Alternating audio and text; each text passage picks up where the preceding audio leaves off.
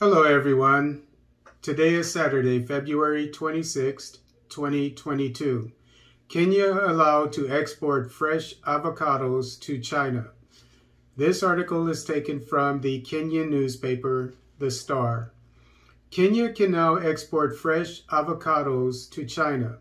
This is in addition to the export of frozen avocado fruits granted market access in 2019.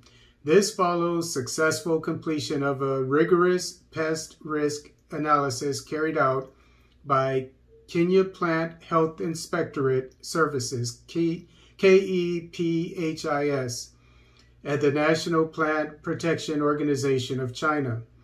KEPHIS Managing Director Theophilus Mutui said the analysis was aimed at identifying quarantine pests of concern to China, which should be controlled before export.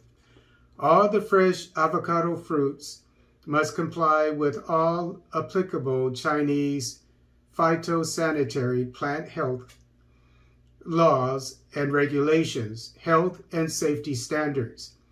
The produce should also be free from any quarantine pests of concern to China, he said in a statement sent on Friday.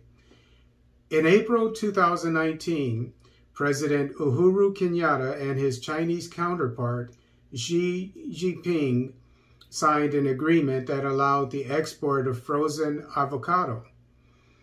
The deal required export of frozen avocados at a temperature of between -7 to 15 degrees. This would help control the fruit fly pest, which is common in Kenya. But by 2021, Kenya's export market of frozen avocados to China was yet to pick. Benjamin Tito, Director, Horticulture Crops Directorate under the Agriculture and Food Authority, AFA, told The Star in an interview that this was because most exporters have been unable to meet the stringent requirement to enjoy the market. He said by 2020, Kenya was only able to ship a single container of 20-foot tons of ripe frozen avocados against a big potential. Once harvested, one is supposed to remove the outer cover and seed, so you are left with the avocado itself. It is this part that is required to be packed and shipped and get to the China market at this temperature.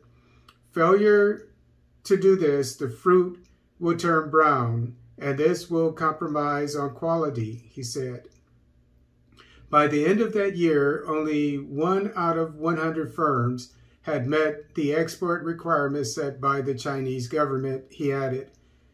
Mutui said all producers and exporters intending to export fresh avocado to China must have all their production farms, pack houses, and fumigation treatment facilities registered by KEPHIS. Further, they are required to apply good agricultural practices, GAP, and keep good sanitary conditions, as well as implement integrated pest management programs, including pest monitoring, chemical and biological control, and any other pest control operations. And what I'm getting from this is that to add value, perhaps, the Kenyan avocado farmers would do well to export their avocados as frozen produce. I'm assuming that they would make more money that way. But as you saw in the article, not many of them are able to meet the stringent requirements by China.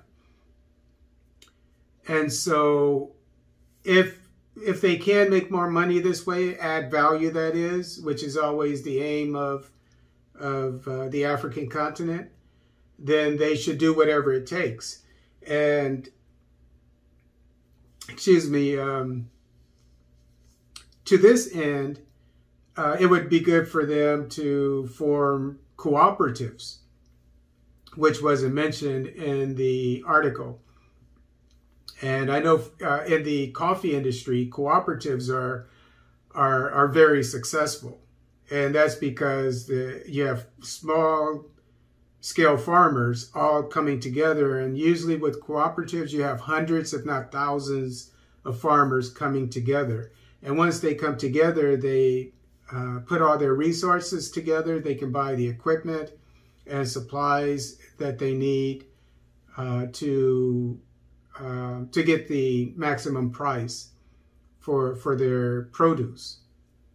And so now with the new agreement with China, with the fresh avocados that these farmers can sell, if they want to go that route, I recommend that they form cooperatives as well, because the requirements of China are stringent. And so the more people that they have working together as cooperatives, the better. And all it takes is for them to know what the requirements are, and then they all get on the same page and they're able to do it. And as I said before, cooperatives, what makes them successful is that they pull their resources together to buy the necessary equipment and supplies that they need.